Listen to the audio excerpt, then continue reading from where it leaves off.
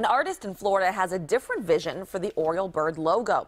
According to our media partner, the Baltimore Sun, the 23-year-old artist is not an Oriole fan, but the multiple drawings include the mascot as an ostrich, a turkey, a raven, and just an egg. He revealed his designs, and the artist gained more than 8,500 Twitter followers in under a week. No. just no. No.